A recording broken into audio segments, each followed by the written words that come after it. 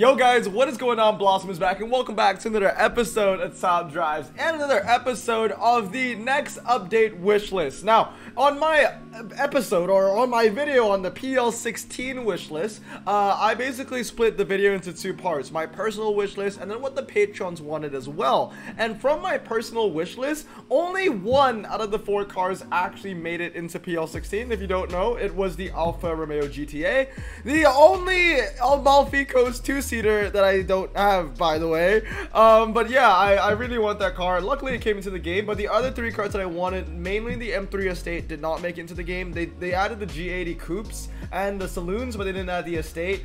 I also wanted like the 911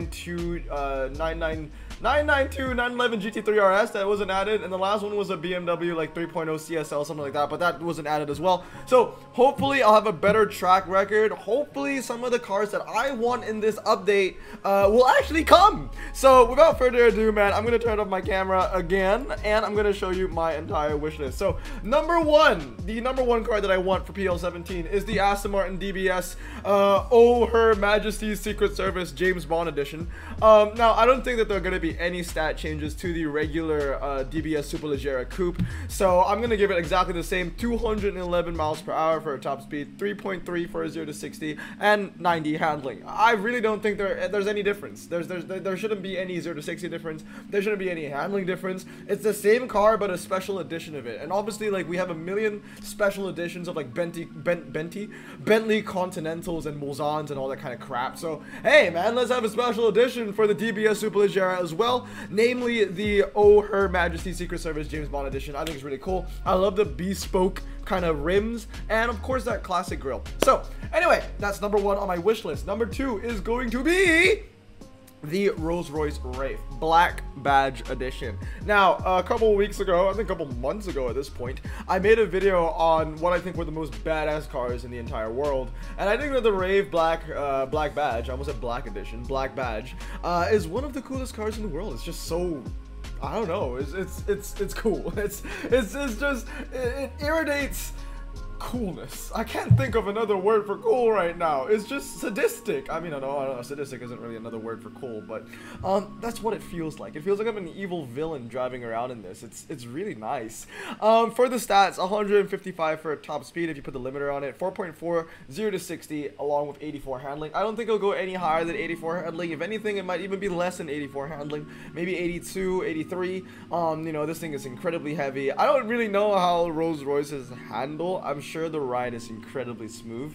I think I've only sat in a Rolls-Royce once in my life, and that was in the showroom. It wasn't even moving, so I don't know, but I'm gonna give it 84 relative to the Bentley handlings. 4.4 really is a standout, I would say, over here. I don't know if it would be medium ground clearance or low ground clearance though for a Wraith. I mean, if it was like if it was a Phantom, I think it would be medium, but for a Wraith, I'm not too sure. But it's a really, really cool car nonetheless. I would like to see it in this upcoming British update. Alright, the next car that is going to be on my wish list is the McLaren Senna GTR. 210 for a top speed, 2.7 260, and I'm gonna think it's gonna have 100 handling stock. One of the best in the game, I think only behind the Porsche 919 Hybrid that was added in PL16.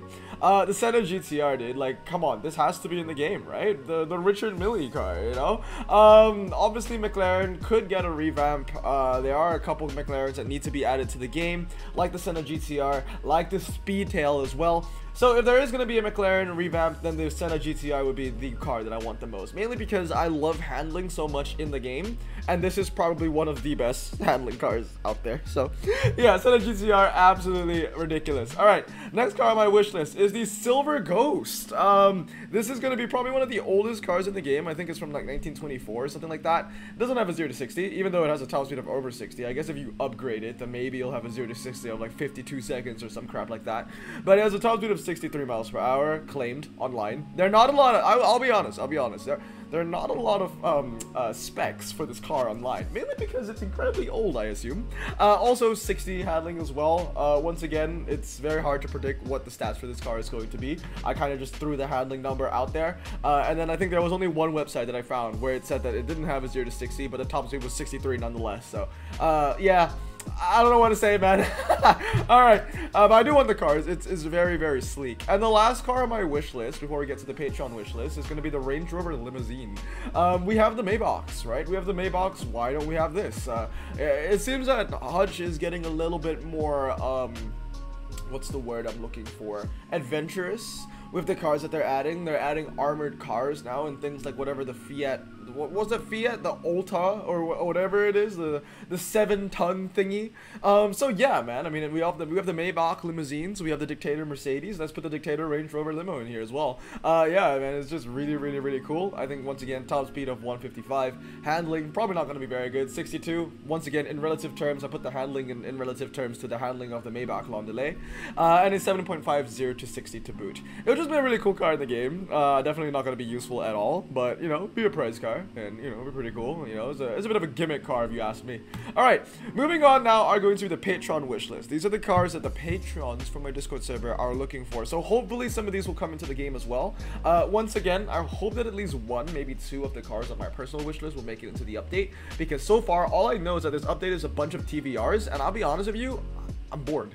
Like, I don't care about your TVRs. I don't care about like your, what is it, Janetta, whatever it is. Like, they all handle very well, but once again, you know, like I want the update to pull on my heartstrings. And you can call me a basic bitch, but I like the popular brands, okay? So, you know, McLaren, Rolls-Royce, Aston Martin, Dodge, Ford, but obviously we don't talk about Dodge because this is a British update. All right, moving on to Patreon wishlist. So number one, obviously the Aston Martin Valkyrie. Bunny doesn't even play the game anymore, but Bunny does want the Aston Martin Valkyrie, and so do I, man. I mean, like I said, you know, McLaren can have a small little revamp with the Speedtail and the GTR Senna.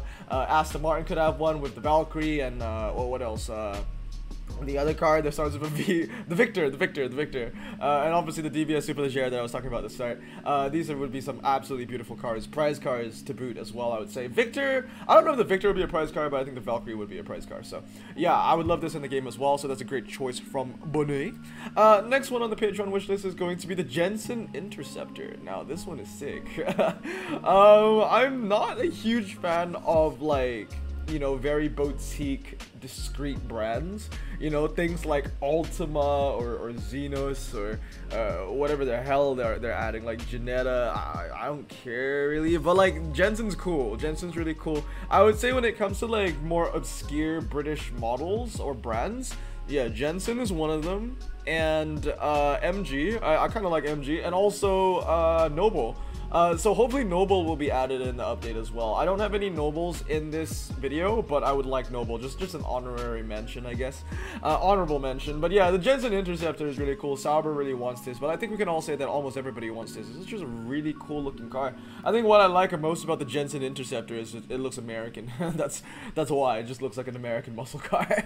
Alright, moving on the list. The Lister Storm submitted by Birdie. This is a car that I've never heard of before. It looks like straight out of GTA, or it's like a really fat plasticky body kit on a Ferrari F40. That's what it feels like. But you know, it's what Birdie wants. I've never seen this car before. I like the retro looks to it though. It is quite sharp. But outside of that, I don't know much about this car. I don't know the stats or anything like that. I just know that Birdie wants it and it's British. So there you go. Next up on the list is going to be the Argyle GT by Lee. Now this one's actually pretty cool because the update is called Lock to Lock or something like that, and literally is a Scottish reference. And this is a Scottish supercar. It's like the only Scottish supercar that I know of and that Lee probably knows of as well. Yeah, the Argyle GT, it looks really, really cool.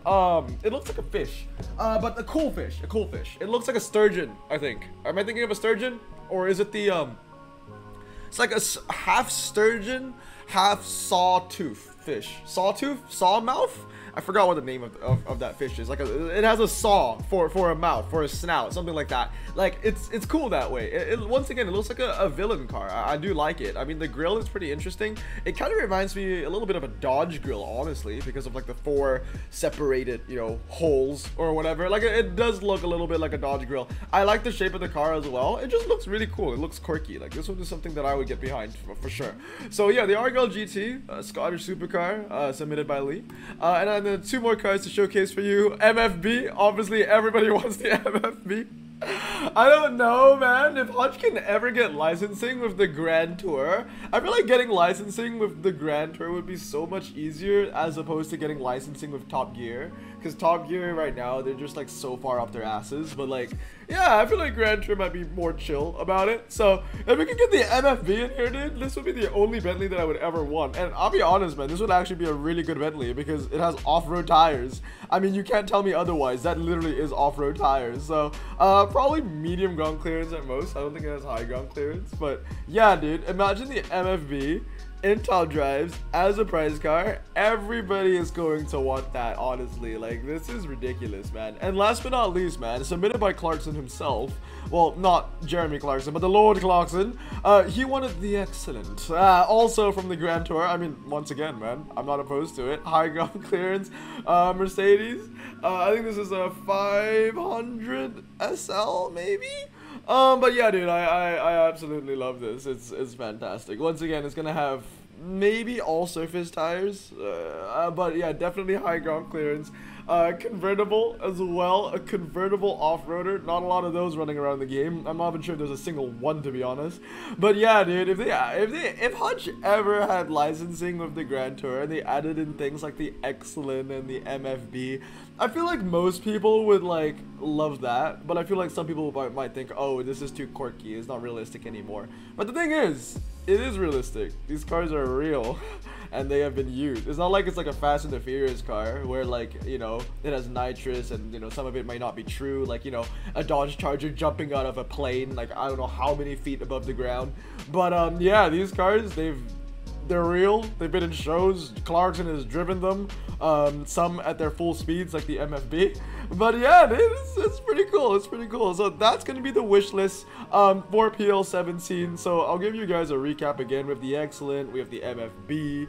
The Argyle GT is a really cool one. The Lister Storm, Interceptor, the Valkyrie, and of course the cars that I want: the Range Rover Limo, the Silver Ghost. Seriously, we need some Rolls Royces. It's about time, okay? Senna GTR, the Wraith Black Badge, and finally the DBS OHMSS. But anyway, guys, that's gonna be it for today. I really hope that PL17 is more than just a bunch of Genettas and TVRs, because I'll be honest, I don't care about that. So hope you guys have a great day. Remember to stay safe. I'm gonna turn on my camera for the outro. Remember to stay safe, wash your hands, and blossom out. Peace.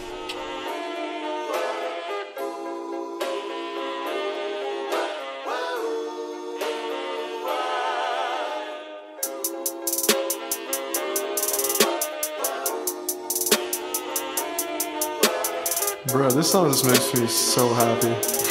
Me too. Imagine being Asian in the 50s, looking nifty, leather jacket, looking sleek, look like Presley, look so deadly. Got a jukebox back at home, feeling jazzy, turn it on and play it slow, like the movies with the ladies. They so fine. Imagine being Asian in the 50s, looking nifty, leather jacket, looking sleek, look like Presley, look so deadly. Got a jukebox back at home, feeling jazzy, turn it on and play it slow, like the movies with the ladies. They so fine. Sit back, relax in my Bonneville Pontiac. Hold tight all night